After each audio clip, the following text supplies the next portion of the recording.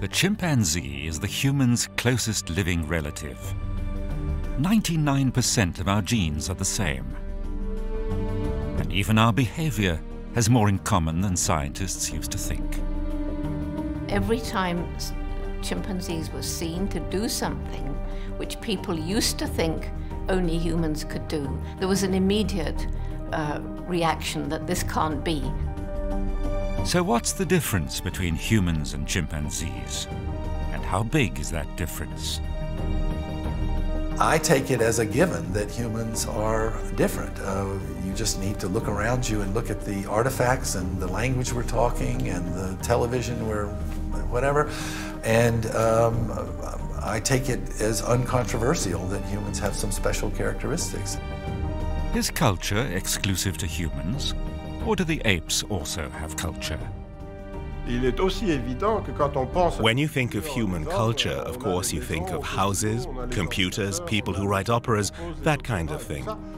But the average human can't construct a computer or compose an opera.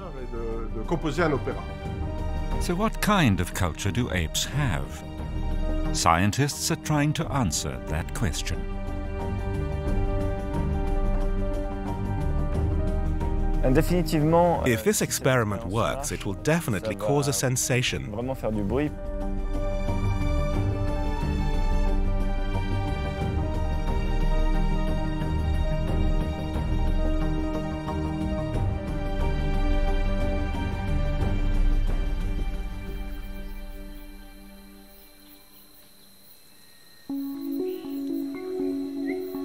The African tropical belt. Dense rainforest.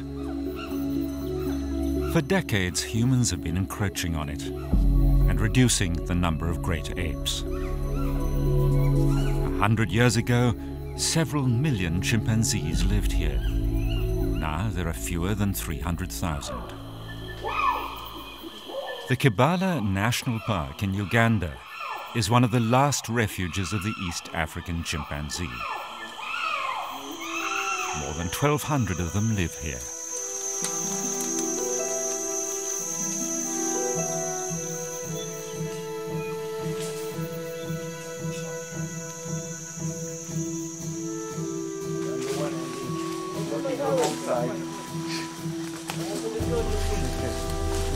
Thibaut Gruber from the University of Neuchâtel in Switzerland is on his way to the 50-strong Kanyawara group, which has been accustomed to humans for more than 20 years. Gruber wants to find out if the chimpanzees' actions are genetically determined, or do they learn their behavior? That would be a first indication of culture. To answer this question, the French scientist is taking his experimental research to the jungle.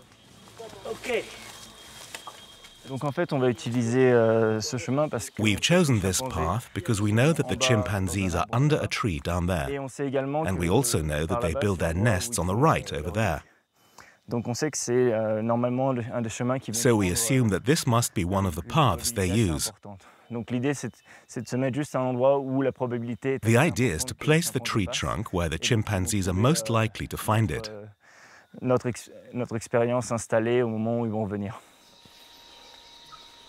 To protect the apes, Gruber has to wear a mask and gloves. This is the first stage of an experiment in which he hopes to discover how the chimpanzees react to a new challenge. He's filled a deep, narrow hole in the tree trunk with honey. The apes will not be able to reach this delicacy simply with their fingers. The comb will also fend off the insects that will try to reach the honey. The hole has to be completely covered. And now we must get out of here. The chimpanzees could appear at any moment. With their experiments, Gruber and his colleagues want to bridge the gap between pure observation in the field and laboratory experiments. Our starting point is a classical ethological one. Like the classical behaviorists Tinbergen and Lawrence, we're trying to describe the animal in its natural habitat. However, you never know about the causality of observational data, what causes what. So we try to recreate the natural situation in our experiments while maintaining control of the stimuli. That way we know, when we supply a stimulus, that it can only be that specific stimulus which triggered the behavior. Experiments in the field are absolutely necessary.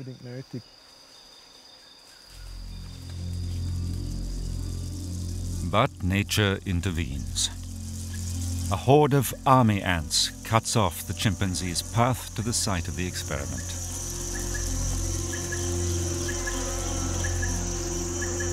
Shortly afterwards, a swarm of bees discovers the honey.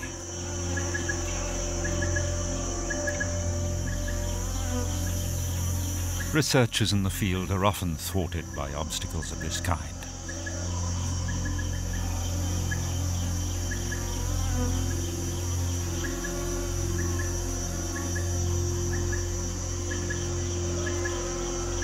The first to approach the trunk is 40-year-old Tongo with her child. She has spotted the honeycomb. But the bees interfere with Gruber's experiment.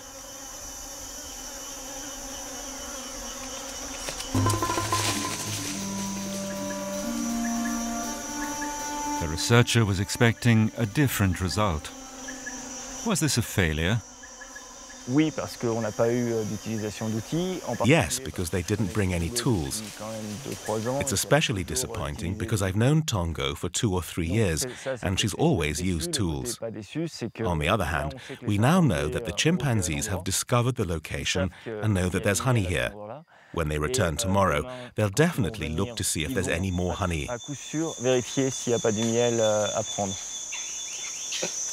Evening is approaching, and the chimpanzees move on. Thibaut Gruber decides to have another go in the morning. That's field work for you. Gruber spends more than 4 months a year here with the chimpanzees. Here in East Africa, chimpanzees split from the human branch of the Hominoidae family about 7 million years ago. That is the point on which Thibaut Gruber and Klaus Zuberbühle's research is concentrating. Humans are uniquely human, chimpanzees are uniquely chimpanzees. But we want to understand how this happened, how these species became the way they are. It's uncontested that we share an ancestor with the chimpanzees, who lived about 7 million years ago. What we want to discover is what happened in those millions of years that led to the present-day human, and what led to the chimpanzees becoming the way they are.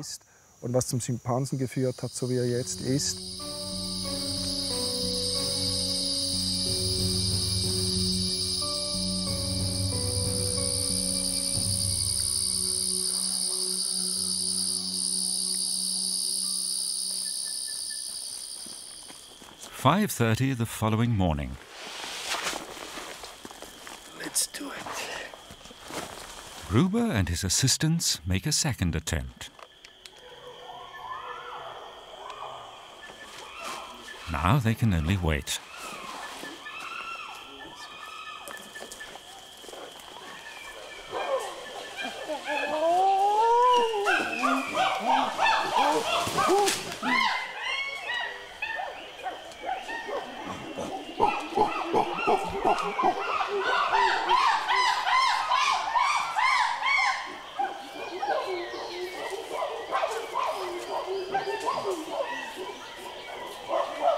Daylight reveals that the animals are inventive.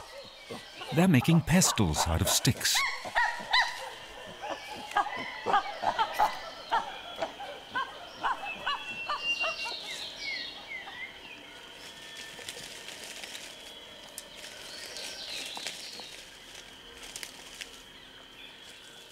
Tongo's son, Tuber, grabs a tool.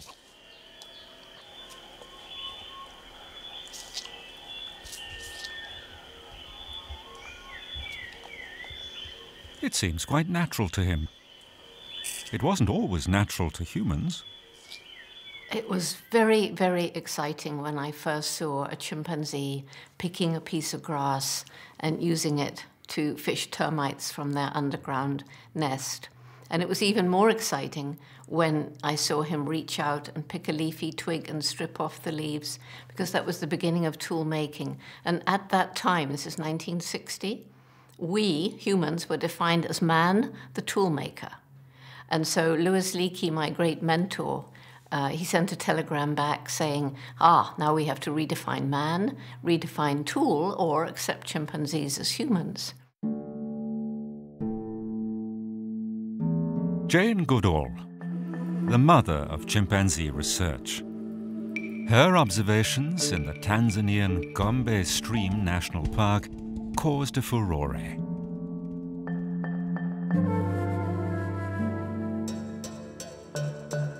But scientists are still divided as to whether the use of tools proves that chimpanzees have a culture similar to that of humans. The researchers here in Uganda hope to make a significant contribution to answering that question.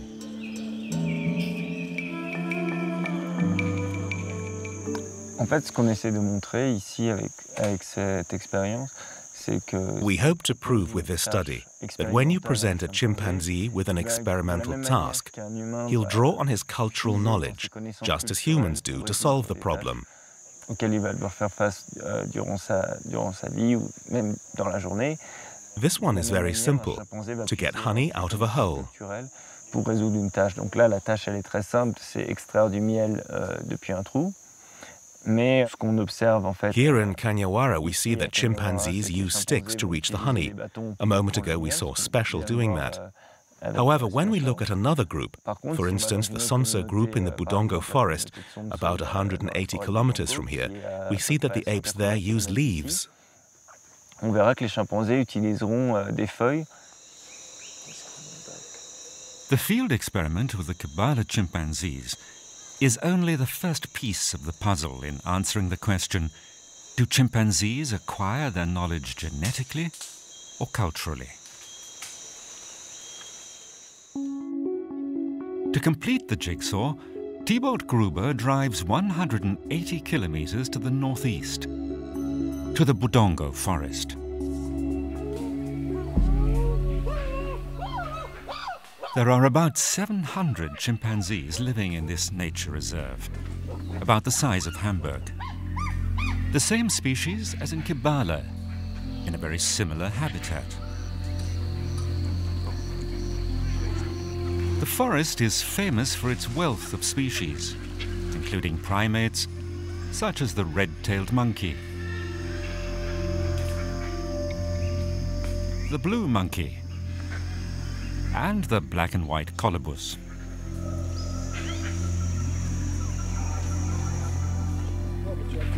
An interesting area for researchers from all over the world who have set up camp in the middle of the bush.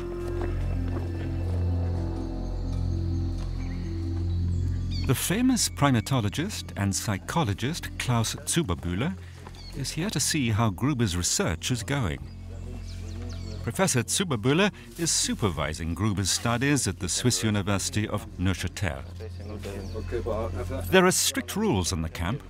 New arrivals have to wear a surgical mask to prevent transmitting germs when making contact with the chimpanzees.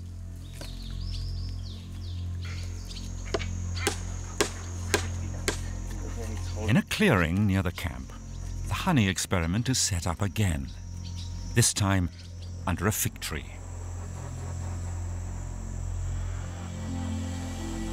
And it's not long before the 80 members of the Sonso group discover the tree with its ripe fruit and the experiment beneath it.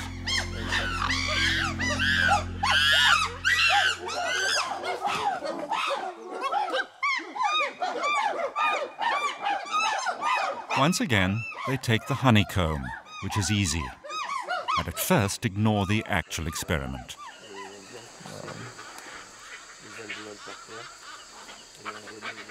But then, the moment Thibaut Gruber has been waiting for.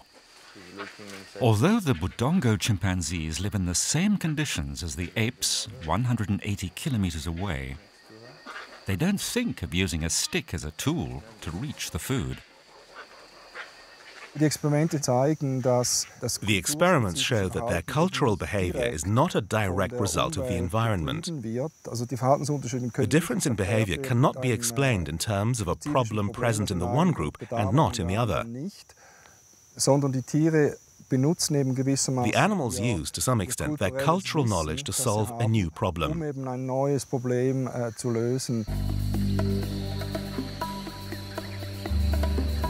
The apes appear to pass on their knowledge. Is this another indication that chimpanzees have culture? Thibault spends the evening viewing the video material he's been gathering for months. It shows that the animals in Budongo fall back on a tried and tested chimpanzee method of soaking up honey. They chew on a bunch of leaves and make a kind of sponge out of them.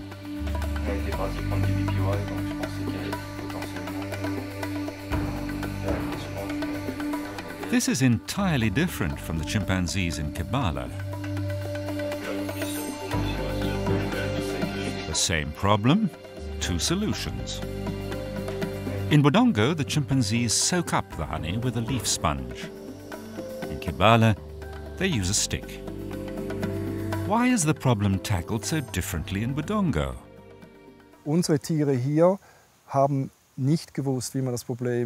The animals didn't know how to solve the problem. Most of them tried using their fingers and then gave up. Then a few came up with an ad hoc solution. The most obvious thing to do was to use their sponge technique. Sponges are used by all groups of chimpanzees to drink water. But it was presumably a new invention to use this technique for honey extraction, to solve this specific problem.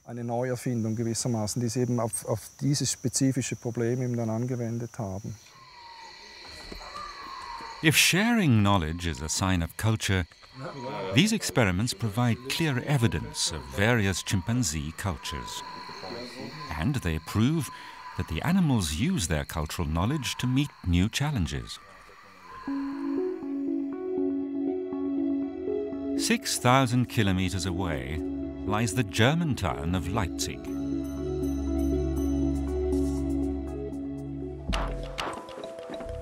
Christoph Busch, one of the world's leading animal researchers, heads the primatology department at the Max Planck Institute for Evolutionary Anthropology here.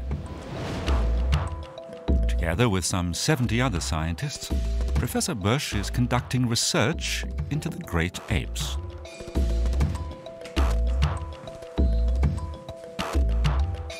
You'll seldom find him in his office. Most of the time he's out in the field. Professor Busch was one of the first to postulate that there are varying cultures among chimpanzees. He became alert to the question when he compared the ant fishing of chimpanzees in the Thai National Park in Ivory Coast with similar activities observed by Jane Goodall in Tanzania, 4,000 kilometers away. That led him to his first simple definition of culture.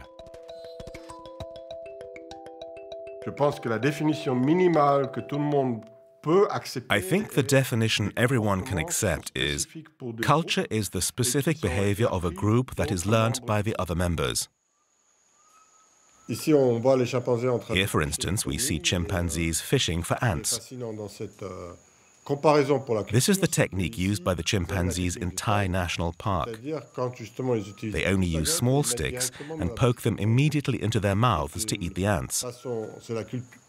This is characteristic of the Thai culture, which is very different from the culture of the chimpanzees in Tanzania.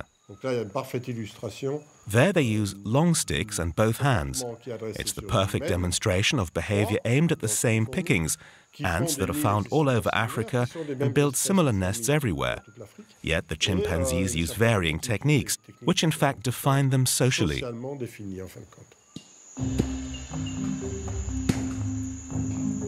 And Professor Bush found corroborating evidence in the way chimpanzees crack nuts. Here we see very clearly how a chimpanzee cracks a nut. He holds a stone in his right hand. The anvil is a tangle of roots he uses to crack the cola nuts. Now he places the nut on the anvil, which he's previously cleaned, hammers it, and extracts the kernel, which he eats. This behavior has only been observed in southwest Ivory Coast, although the nuts and the chimpanzees are found everywhere in West and Central Africa. So it clearly shows that this is cultural behavior, in no way genetically determined, because some populations don't display this behavior at all.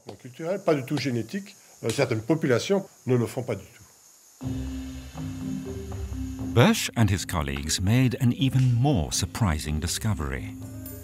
Various groups within the same habitat use different tools to crack nuts. Some do it with stones, others with wooden hammers. If then neighboring chimpanzee groups apply various solutions to the same problem, are these differing cultures comparable to human cultures?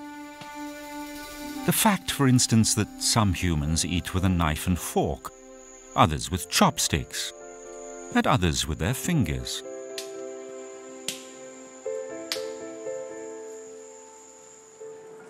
One of Professor Bush's colleagues at the Max Planck Institute in Leipzig, the psychologist Michael Tomasello, says no. Tomasello heads the Department of Comparative and Developmental Psychology. He and his team examined the great apes in Leipzig Zoo's orangutan land, the world's largest enclosure of great apes. All 4 species live together here under one roof: orangutans, gorillas, bonobos, and chimpanzees.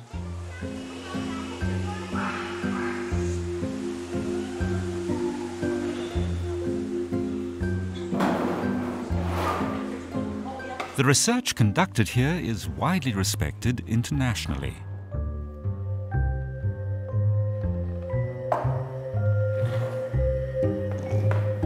Professor Tomasello also speaks of culture in connection with apes.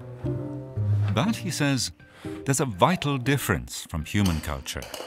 Our culture has a cumulative nature that new advances, everyone gets them, and they stay in place until there's another advance, and then we all get that. And so you get artifacts like a computer or a television that have a history, that they have a history where you can say, where you can show where they were simple, and then a new innovation, and they get more complex, and another innovation, and they get more complex.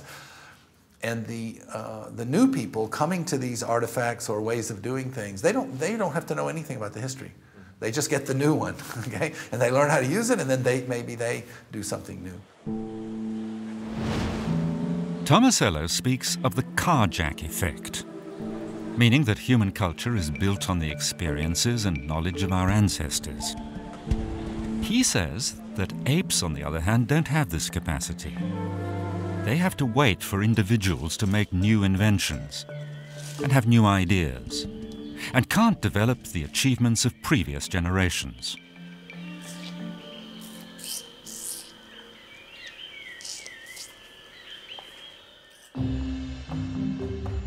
But Christophe Busch's most recent observations in Gabon, West Africa, contradict Tomasello's thesis. Busch discovered that many animals in the Loango National Park are interested in the honey produced by bees in underground nests. Each species, whether elephant or honey badger, has its own method, usually brutal, of breaking open the comb. Chimpanzees, on the other hand, have developed a sophisticated technique and refined it step by step, especially with regard to nests in trees. The chimpanzees have refined their technique step by step. They've added 2 additional sticks to their technique of using just one little stick. The first stick they added is like the one back there. It's thicker and is used as a kind of pestle. And they use this pestle to break open the entrance to the hive, which is sealed with wax. As soon as they've opened the entrance, they take a second tool to reach the honey. With some populations, the hives are very deep. In that case, the chimpanzees first open the hive with a pestle and then use a second stick with a hard end to bore a hole into the interior of the hive and open the deep chambers. Then they use a third stick like the one you see here, which is much more complex, a kind of brush which soaks up the honey. So you see, the chimpanzees have arrived from a one-stick technique via a two-stick technique at a three-stick technique. There are three cumulative steps that have led to this sophisticated tool technique. Step by step, they've added one stick after another.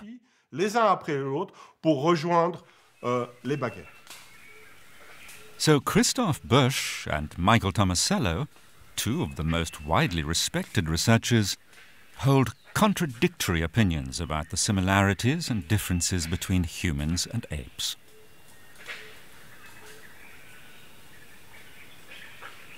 It appears that the concept of culture is the divisive issue.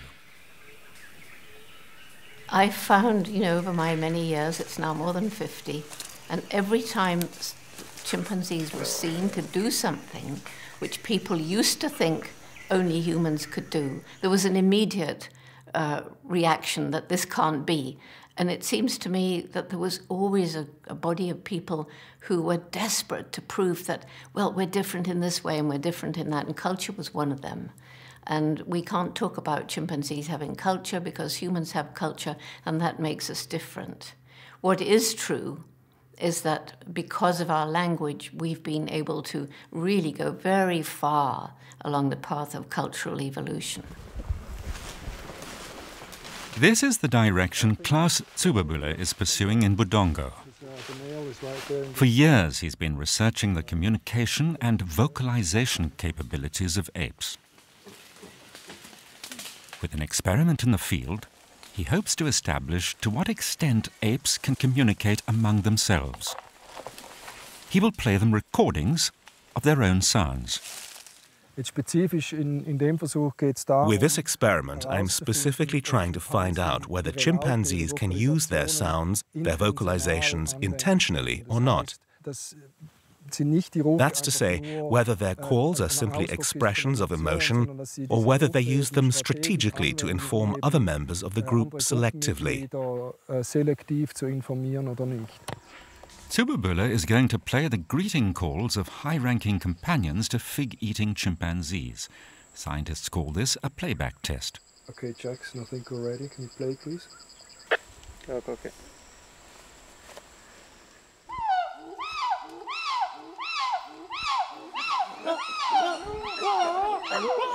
Individual animals in the tree react immediately to the apparent approach of high-ranking chimpanzees with what are termed food calls. The food calls are not simply a reaction to the food as such. They provide information to other members of the group who are socially important to them. Evidence of verbal communication? Of a language with semantics and grammar? The calls have meaning. There are primitive semantics. The animals are able to inform others when they consider this necessary. That is an important aspect of language. But so far we haven't found much grammar. You could say certain building blocks are there, others are missing. In that sense, of course, they don't have human language. They have ape language, to which there are certain parallels, but also certain differences.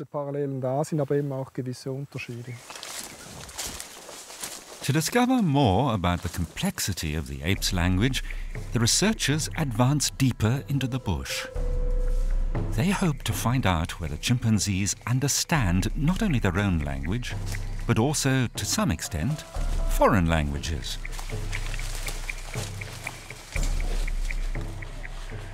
On their journey, they stumble across evidence of illegal logging. A mahogany tree has recently been chopped down. Scientists often discover such practices, another reason to press ahead quickly with their research. It's a source of food.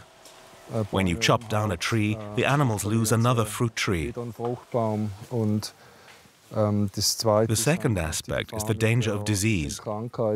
People come into the forest and stay here for several days and throw their garbage around. And that also presents a danger to the animals, because they climb around in this area. So, of course, we're unhappy when we see something like this.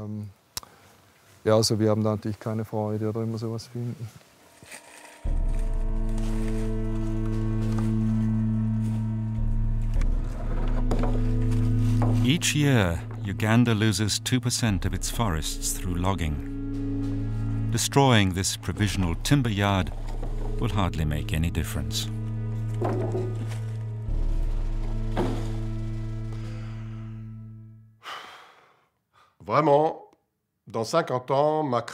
I'm afraid that in 50 years, scientists like me will just feel like crying.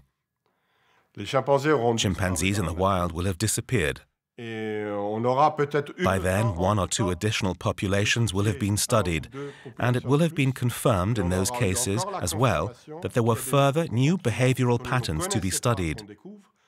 It will be terribly frustrating.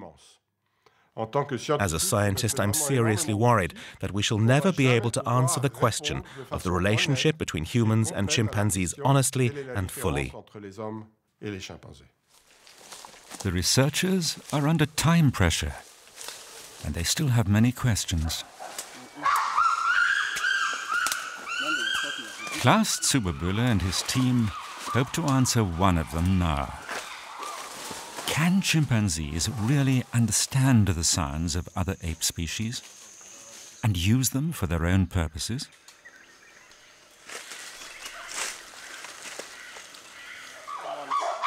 Someone who was responding just now. Did you see? Another playback test is set up.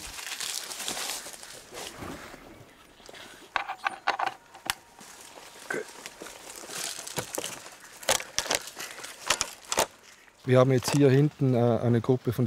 a group of chimpanzees back here feeding.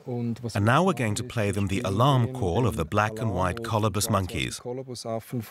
The alarm calls vary depending on what colobus monkeys see. When attacked by a chimpanzee, they give a chimpanzee alarm sound. When attacked by an eagle, they give an eagle alarm sound. We're going to play that now. Jackson will play it, and I'll go back to the group and try to film their reactions.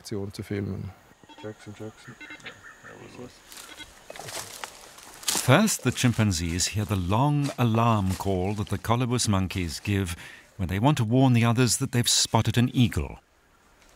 Jackson. Yes. Push play now, please.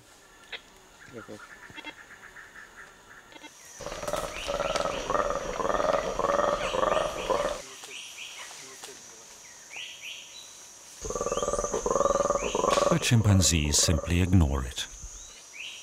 Then the second version, a shorter chimpanzee alarm call. Jackson, can you play now?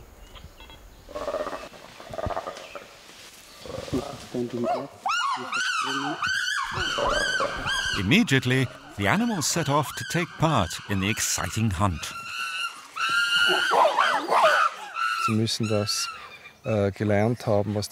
They must have learnt the meanings of these various calls. In that sense, there are some similarities to language acquisition, which is, of course, a cultural event. However, we don't know precisely how this learning takes place, whether it's an individual experience when the chimpanzee sees the colobus with an eagle and hears the call, or if he learns it socially, for instance, by observing the mother's reaction when she encounters certain events.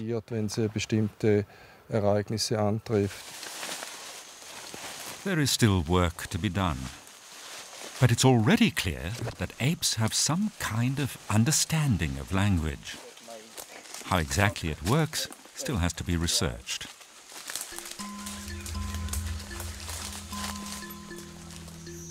On the way back to the camp, the scientists experienced something far more dramatic than any of their experiments.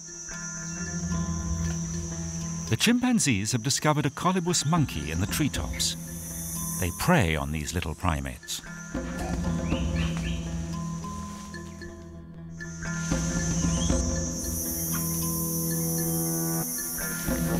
Even the field researchers who are here every day seldom witness this kind of hunting.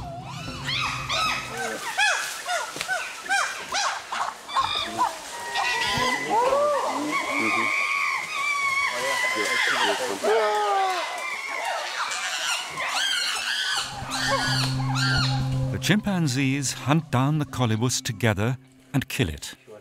No easy task for a great ape. I'm not even sure it's with the hand. I think it's with her mouth. The colobus defends itself. They're dangerous, especially the males. They can attack. A chimpanzee can fall, get bitten. They have to know a lot. I think the less experienced animals probably watch the experienced ones and learn from them. A second colobus monkey in the undergrowth is injured. The chimpanzee baby is interested, but frightened to approach it alone. This is close or Kisigo? Oh, the knife is on the left. Is on the right.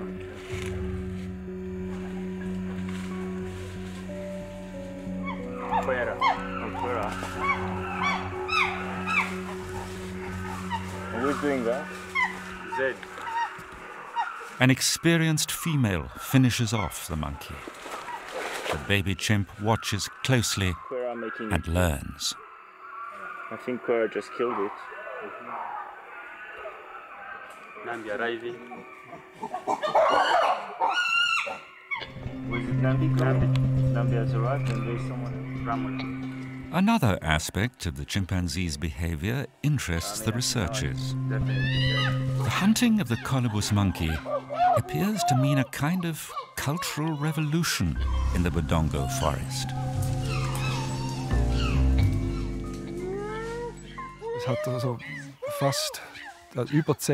For more than 10 years, there was hardly any hunting activity here. Now and then, the chimpanzees hunted opportunistically. They caught a monkey when it was stupid enough to approach. But there wasn't any coordinated, active hunting. And then we discovered, when this new alpha male took over, there was a big difference in the structure. They suddenly started to hunt cooperatively. So it's a new behavioral pattern. And if you apply the common definition of culture, you could say it's a kind of cultural change. The personality structure of a single chimpanzee can apparently influence the development of an entire group. Further evidence of culture? In Germany, the psychologist Jane Goodall from Berlin's Free University is studying the great apes with her colleague Jane Goodall at Berlin Zoo.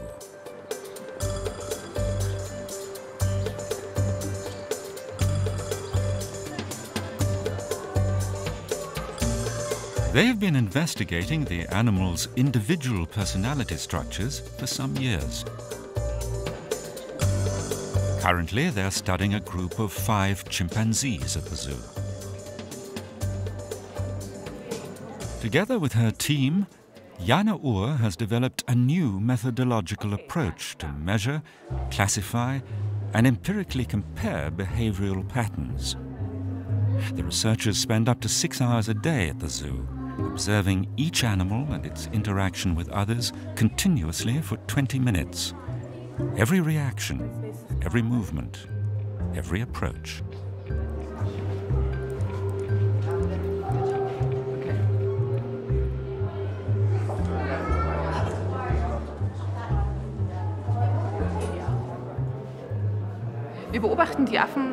We observe the apes every day, 4 weeks at a time, under a variety of behavioral aspects that we've compiled systematically from research publications to provide the most complete picture possible.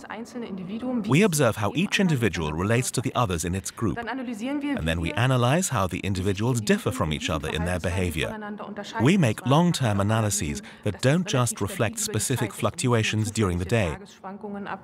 We focus on various behavioral areas and compare individuals.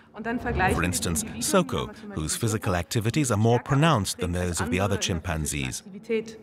She runs around more. She's more active than the others. She's also less aggressive than the average chimpanzee we've observed. We take the many varied behavioral patterns that an individual displays and compare each individual with the others in a population to see how that individual is different from the rest. Jana Uwe doesn't simply rely on her own observations. She also takes account of what the keepers notice. They care for the animals every day. Specially developed software records each individual animal, and the keepers fill in detailed questionnaires.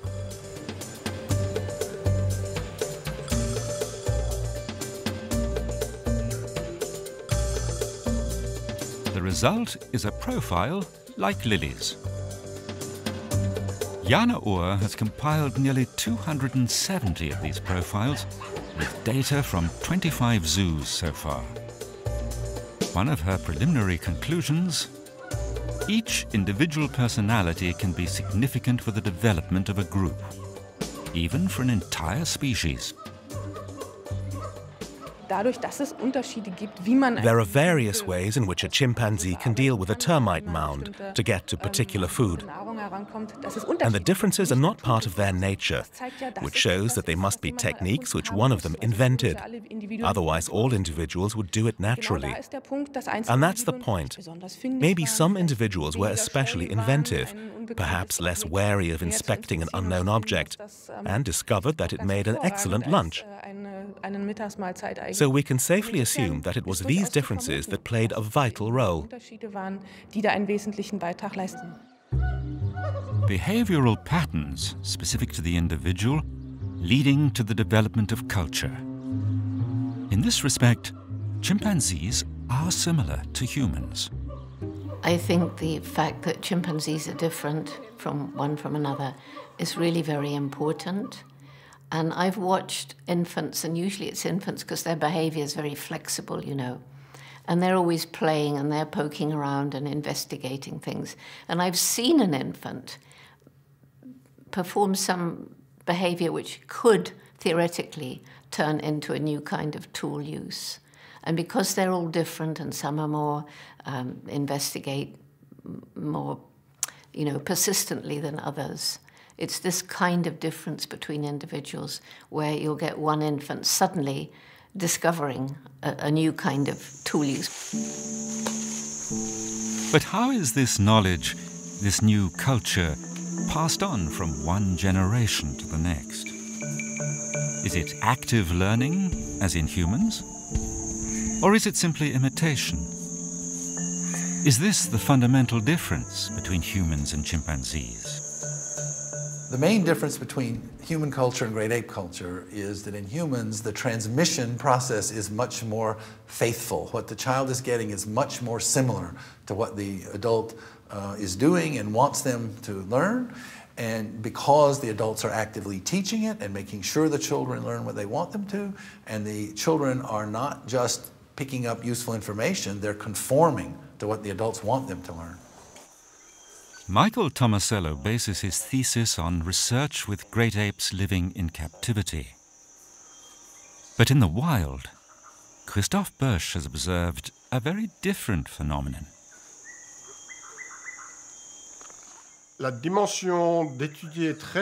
It's very difficult to study the precise mechanisms of social learning in the wild.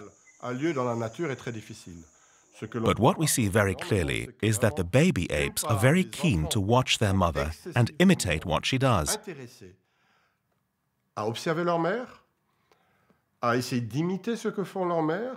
They spend a great deal of time doing that. We've also observed that the mother actively stimulates her child to crack nuts by presenting it with half-cracked nuts or whole nuts that have to be cracked. She tailors this exactly to the child's capabilities, and the stimulus she provides depends on the child's age. It's fascinating to see that exactly the same behavior occurs in humans.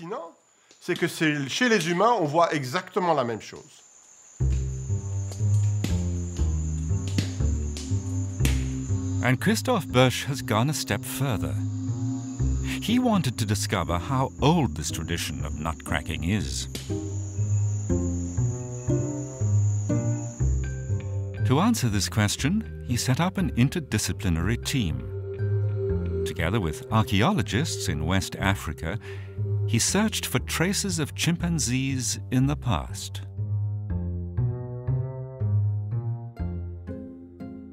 Here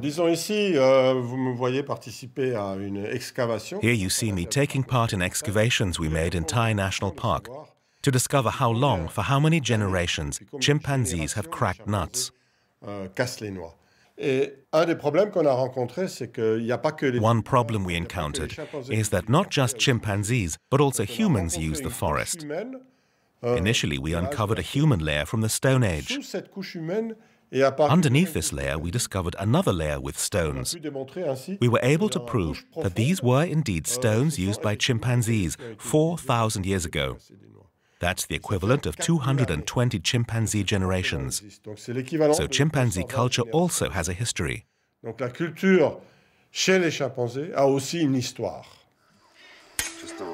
Back to Uganda. In Budongo, the decisive experiment is being prepared. Klaus Zuberbühler and Thibaut Gruber are hoping to find the final piece of the jigsaw. They want to prove that chimpanzees learn socially.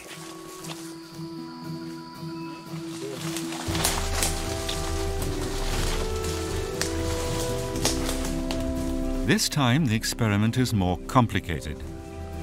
Zuberbühler and Gruber are searching for Night, the daughter of the top-ranking female Nambi. They think she's very bright. The researchers hope to make her fish for honey with a stick instead of a sponge, and then see if she passes on this knowledge to the others. We want to isolate a particular animal so that the others don't learn the technique at the same time. With this kind of experiment, it's especially important that only the selected animal, in this case Night, is separated from the group. That way, we only enable her to learn the new technique. When she's finally mastered the technique, we'll repeat the experiment, but this time in a social context, so that the other animals can observe her using the new technique. If the others had already learnt the technique, the experiment would of course be useless.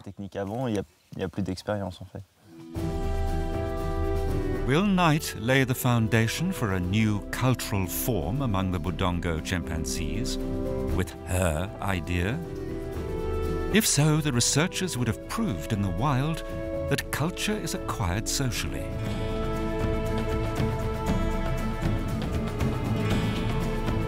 They have to proceed very cautiously. The apes mustn't be able to see them setting up the experiment.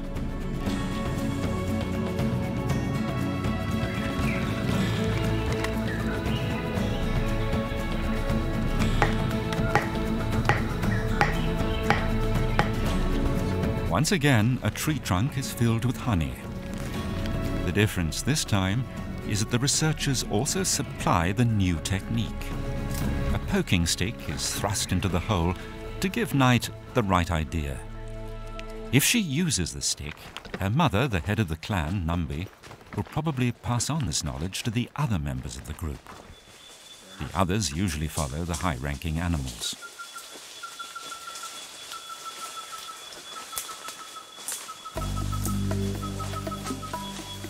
For the scientists, the decisive moment is approaching.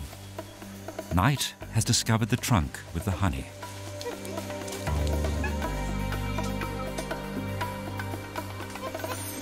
However, she doesn't recognize the purpose of the stick.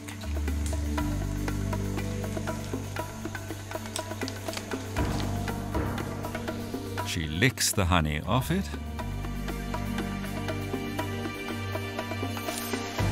and throws it away. Initially, the experiment has failed, but the researchers don't give up. They'll be patient for another few weeks. Wenn das Ergebnis von diesem Versuch positiv verläuft, dann können wir etwas If we get a positive result with this experiment, we'll help answer the question of whether animals have culture. There are still critics, even among our colleagues, who strongly criticize the chimpanzee culture theory and accuse us of not having any conclusive evidence that these behavioral differences we observe can be interpreted as culture. If we can show in the wild that the animals learn artificially introduced behavior socially from one another and then apply it afterwards, we'll close this gap and finally end the debate.